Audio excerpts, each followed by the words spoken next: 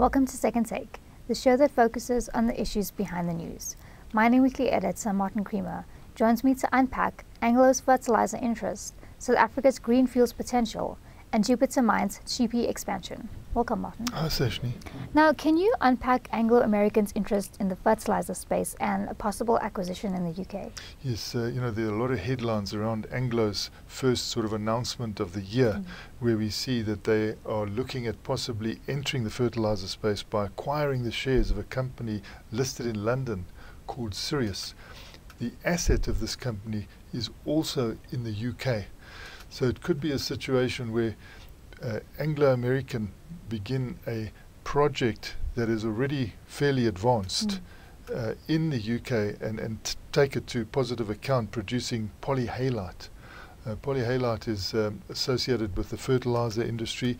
We haven't heard much about it. It was a sort of a forgotten type of mineral, but suddenly it's come back into the headlines with the activities of Sirius. It's almost seen as something that could disrupt the fertilizer industry. At the moment, fertilizer prices are really not that good.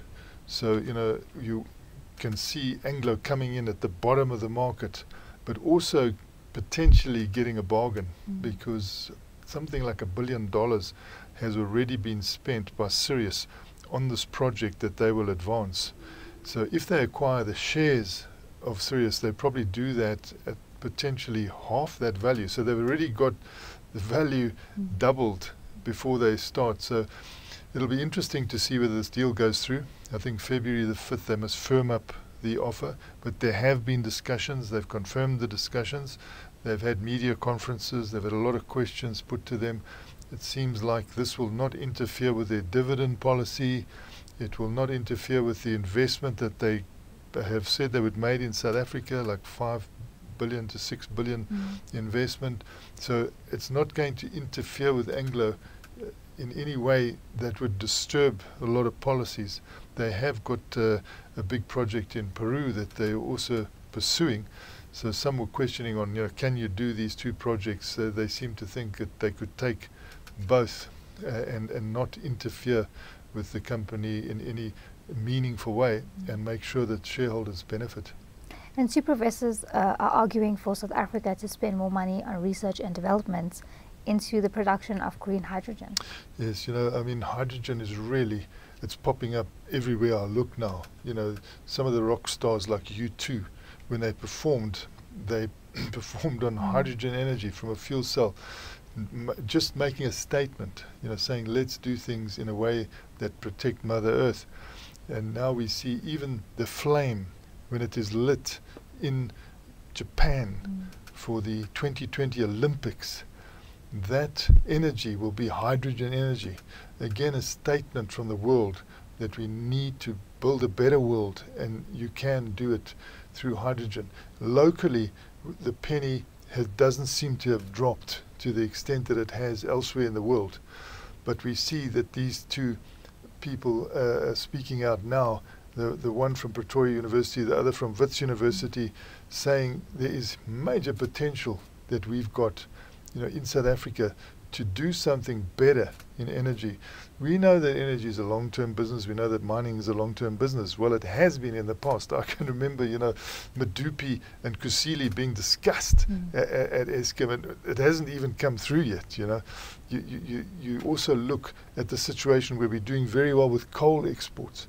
But what happens in a world that's disrupting this, that doesn't want fossil fuels anymore? You've got to look to what you're going to replace it with. And people are saying, look, here's your opportunity. You can really enter the space, the solar space, the wind space, because you've got the superior conditions here. You can produce the hydrogen. You've then got that fuel cell technology. You can turn that into electricity. We know that the air industry at the moment is under pressure. The travel industry is seen, when it uses aircraft, to be contributing very negatively to the pollution situation in South Africa, hitting climate change, not mitigating climate change, but actually aggravating climate change. We can see that the aerospace industry wants to change. They want a new fuel. We're saying we can do it here because we've had most experience in the world on Fisher Trops. We've been using coal, we're burning coal, we can do it differently. We can create a fuel, an aircraft fuel that'll be seen as clean and green. And that is just one of the opportunities that pop up. You know, there's so many others. We've got this Northern Cape with a lot of power. We see that it's not really being used to great effect at the moment. We've got all sorts of studies by the CSIR which show that we could produce hydrogen economically, we could export it, we could use it ourselves. We could be pulling up at the pumps where there's a threat to our platinum, because we see that the internal combustion engine now is absorbing platinum group metals in the biggest fashion. But there's a disruption to the internal combustion engine that uses petrol and diesel. That disruption is called electric vehicles and battery electric vehicles. They coming in. If they do come in meaningfully, you know, even palladium, which seems unstoppable, the price will be hit very, very severely. So you can say, well, diesel has negatively impacted platinum, rhodium and palladium, which is record level, that could also be knocked back. So as a country, how do you replace, you know, those disruptions to your industry? Well, we've got the answers here. It can be done. We don't see much response from government at the moment, and that could be to our detriment as a country, because when you see the fires of Australia, when you see the fires in California, when you see the fires of the Amazon, you say, brother, it's not going to be long before lawsuits start coming through. If you continue to pollute and to put carbon into the air the way we are, somebody's going to say, okay, we're not going to take the exports, or otherwise if you do import from them, we're going to sue you. There are going to be all sorts of things happening, I think. So we've got the opportunity, we've got the means of moving out of this particular fossil fuel type of gridlock, and we need government to respond positively. And lastly, Jupiter Mines will soon undertake a feasibility study on the expansion of its Tshipi mine. Yes, so Jupiter Mines, it's listed in Australia, and they mine in the Northern Cape. They've done particularly well. They're now looking at exporting a lot more, but the study will take place over 3 years, whether they should expand and how they should expand. When you look at that operation, it's been very successful. It's probably the biggest exporter of manganese from South Africa at the moment. So they've done a major contribution to the economy, and we should be grateful for that.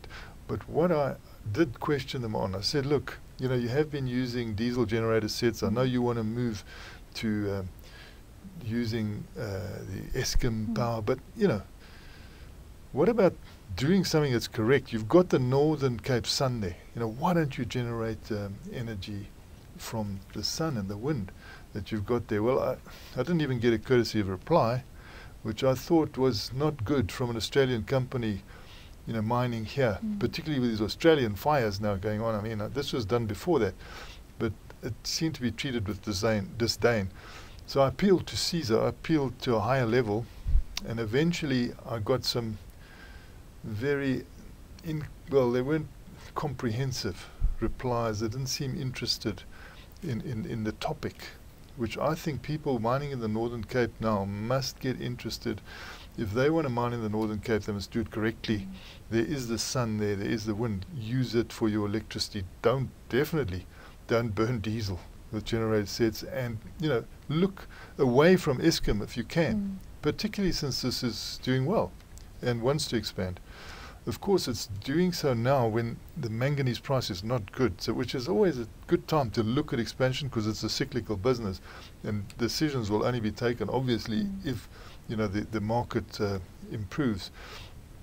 But at the same time, I think that they should be holistic in dealing in South Africa and make sure that at least they show some sort of responsiveness to a publication asking them questions, and that the publication doesn't have to go to a high level before they come back with not comprehensive replies. So I hope that Jupiter do what is good for South Africa, particularly on the energy front, but they have done a good job on the actual mining front. Thanks for speaking with us. It's a great pleasure, Sashni. That's it for today. Join us again next week for more news analysis on the local and global mining industries.